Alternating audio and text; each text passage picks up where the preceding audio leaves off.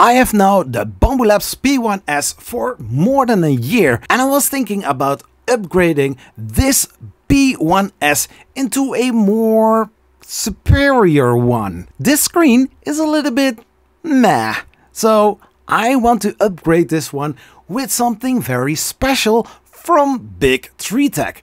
The Panda Touch is going to be added in this video and making this Bambulabs P1S a little bit more better to read. So let's dive right in.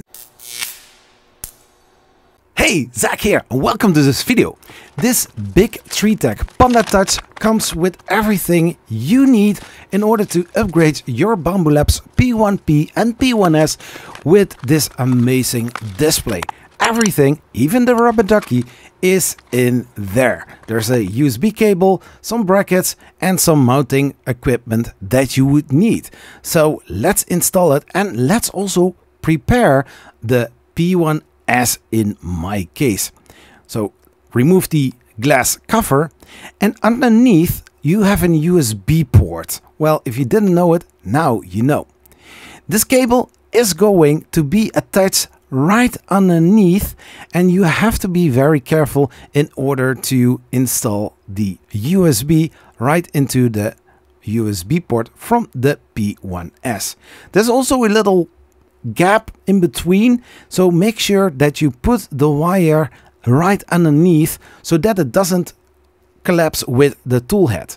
So the bracket, you want to make sure that everything is well aligned. Screw in the plastic bracket to the metal bracket and make sure that everything is well tightened.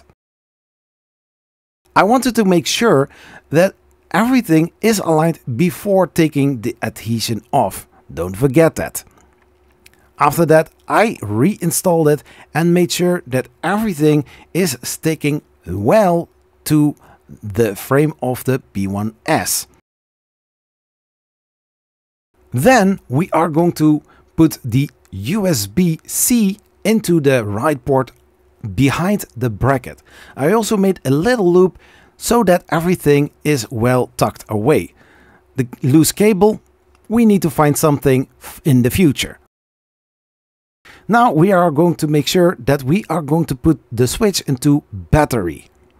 So if you take it off, that the screen works as well. Now we are going to set up the software inside of the display or on the display. Make sure to set it to your right Wi-Fi network and then also check your Bambulabs. In the network settings, there you will find a little access key, and that one you need to enter. It's called the access code. After that, you press confirm, and now you can access with the screen your P1P or P1S. Well, after this, everything seems to be working very fine, and I'm happy with the result. Put in a USB thumb drive.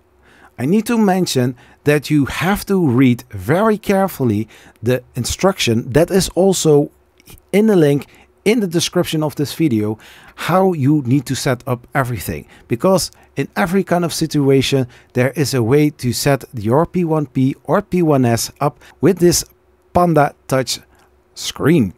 In my case, this is working fine, and check out the link in the description where you can find all you need to know for your Panda Touch.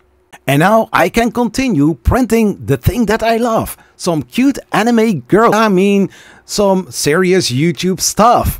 Like things you can put on the wall. Yeah, serious. I'm going to put YouTube on the wall. And also, if you are a supporter of this YouTube channel, you can also get your name on the wall as well. Oh, and by the way, if you are not subscribed, subscribe to the channel. If you didn't saw the hints in the video before, subscribe, like this video, and I will see you in the next one.